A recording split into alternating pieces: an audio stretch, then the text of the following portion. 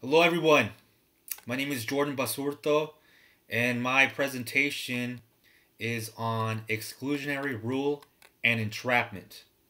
This is for CJV05 criminal procedures. I'm going to go ahead and get started here. So I'm going to go ahead and start off with the definition of exclusionary rule.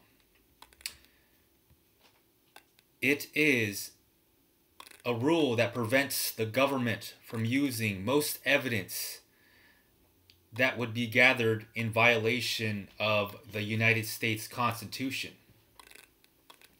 So that it states pretty much in simple terms that evidence from people who was forced to talk, a person that was forced to talk, will not be admissible in court.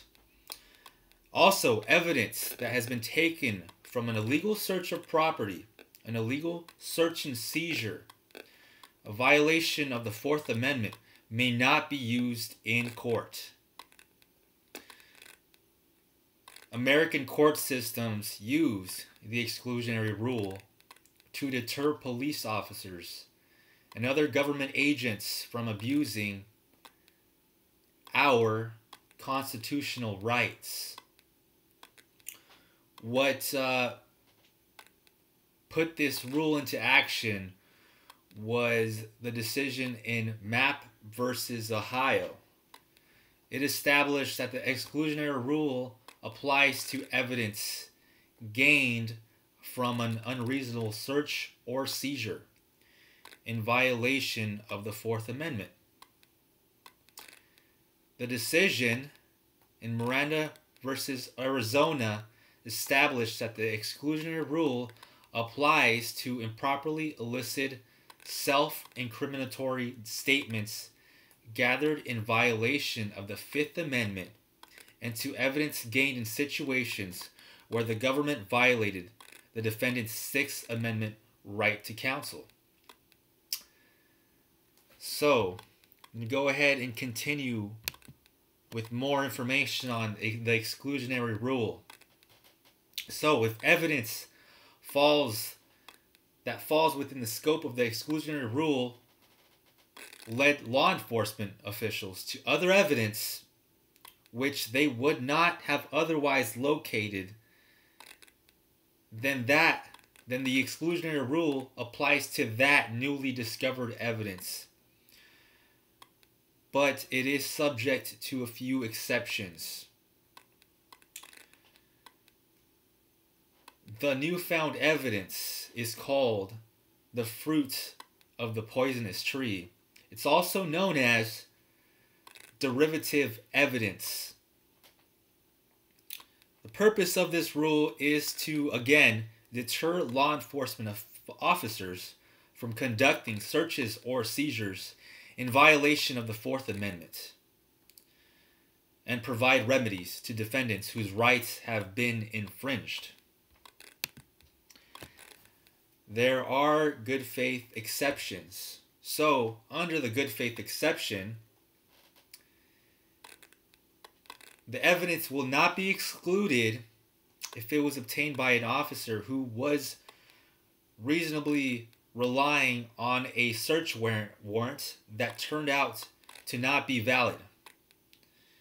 Under Illinois versus Kroll, evidence may be admissible if the officers rely on a statute that was later deemed to be invalidated.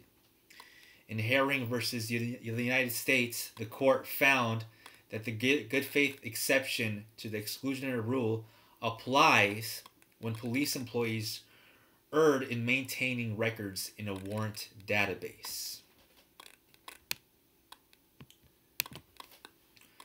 There are also more exceptions, such as attenuation of the taint, independent source, and inevitable discovery.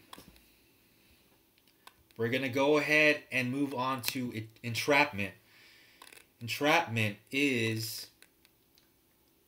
was conceived to be, from the Sorrells versus United States, the conception and planning of an offense by an officer and its procurement of its commission by one who would not have perpetrated it except for the trickery, persuasion, or fraud of the officer.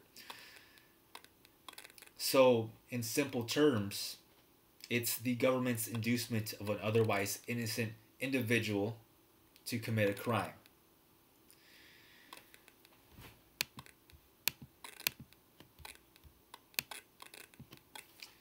So, there needs to be a balance here. The balance comes from the need of law enforcement to rely on undercover techniques against the interest in ensuring that innocent individuals are not pressured or tricked into illegal activity. That balance is found by the needs of specific situations that may involve undercover techniques. Anyways, ladies and gentlemen, that is my presentation on exclusionary rule and entrapment. Thank you for watching, and I hope you guys have a good rest of your night or day depending on the time period that you are watching this. Thank you very much.